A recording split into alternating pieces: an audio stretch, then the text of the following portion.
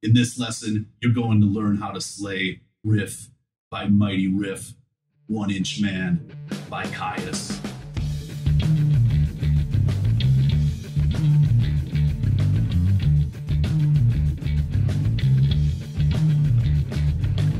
What's going on? My name is Jered, and welcome to Beholden to the Riff, the heaviest bass channel on YouTube. Thanks for checking out the video. Let's get right into it. We are in C standard tuning, so grab your axe, tune up, and let's do this.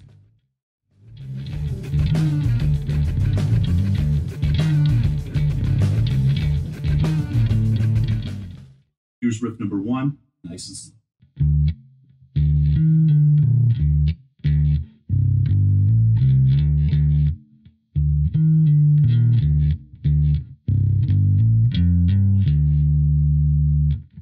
The riff starts out 9th fret on the 3rd string, then we jump to the 12th fret on the high string, pulling off to the 11th fret.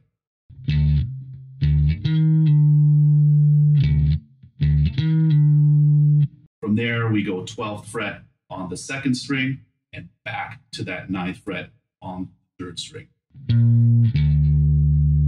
Here's that part.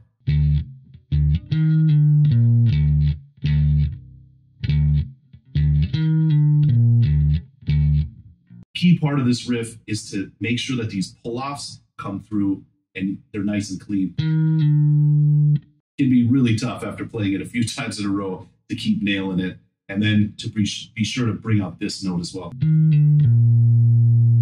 Very cool. From there, we go open low string, then hammer-on from 7 to 9 on the low string, and slide from 7 to 9 on the 3rd string.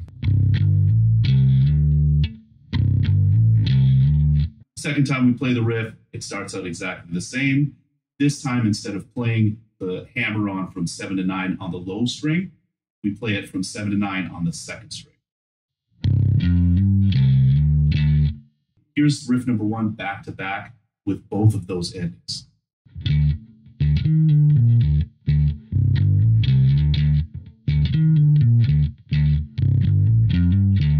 Just before the vocals come in, the bass does this really cool harmony part. Starts out the same. From here, we go to the 11th fret on the 2nd string.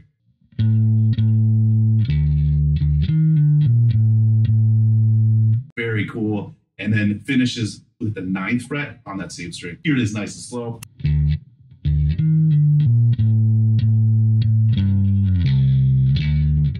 So we play this riff a bunch throughout the song. We do it during the intro, during the verses, during the guitar solo. He'll add different fills every now and then, but I'm going to play the intro all the way through. It's like 4 times around, just to give you a good idea.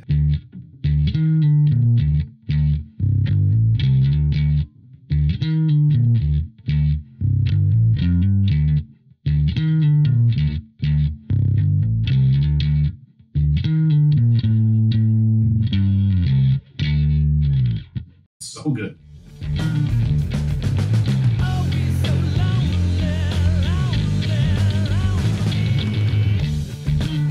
Riff number 2 comes in during the chorus and really starts to push the song and drives the song forward.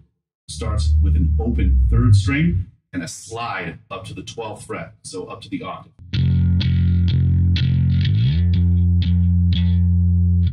Next part goes 2nd fret, same string, and slides up to the 14th fret, so another octave.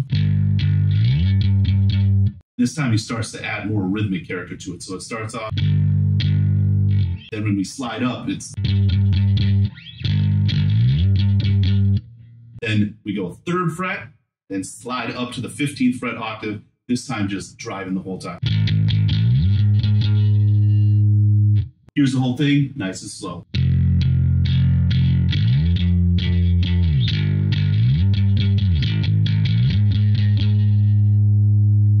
From there, it goes back into that main riff, which can be really tricky when it's up to speed. So you really got to set your focus, set the laser sights back on this 9th fret, because it's.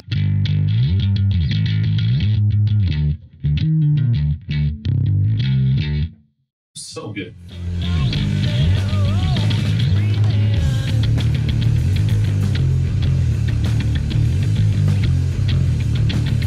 2 minutes, 29 seconds, we really start to add some weight to the song and pummel the low string. It's coming out of those slides. From here, we just kind of slide on the low string down to the 2nd fret.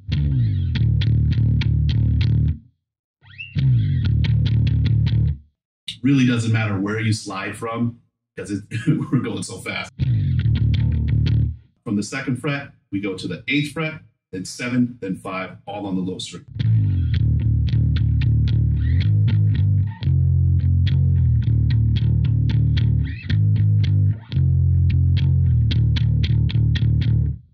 Nice and thick. Before we get into the next riff, just want to take a moment to thank the Beholden to the Riff Patreon community. Your support means the world and makes all of these videos and transcriptions happen. Thank you so much.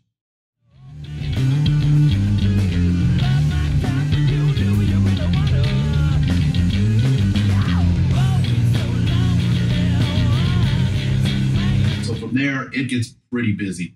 We're going to be doing Hammer-Ons from 7 to 9 on the 3rd string. Then bends on the low string, 7th fret, down to the 5th fret.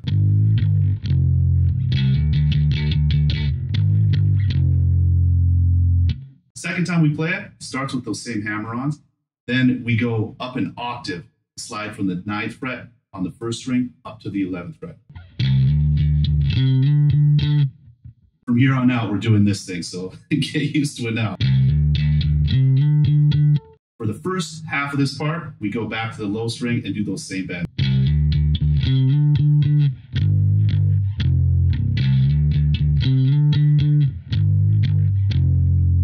We play that a few times, then the second part of the riff starts exactly the same. This time, instead of bending on the 7th fret on the low string, we're bending an octave up on the 2nd string, 9th fret.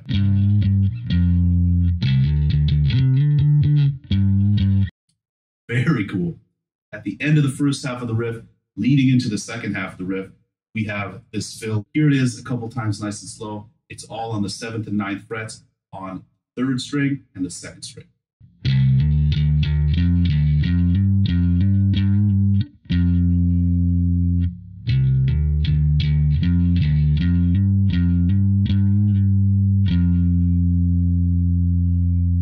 During the second half of the riff, we end with a similar fill, but it's a little different. Here it is nice and slow.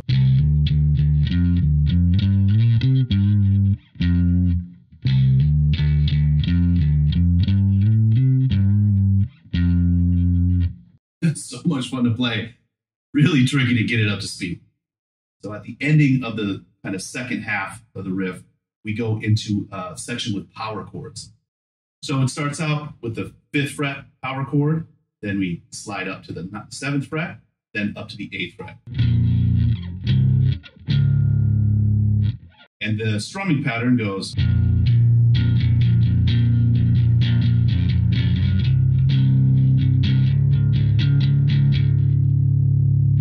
One more time.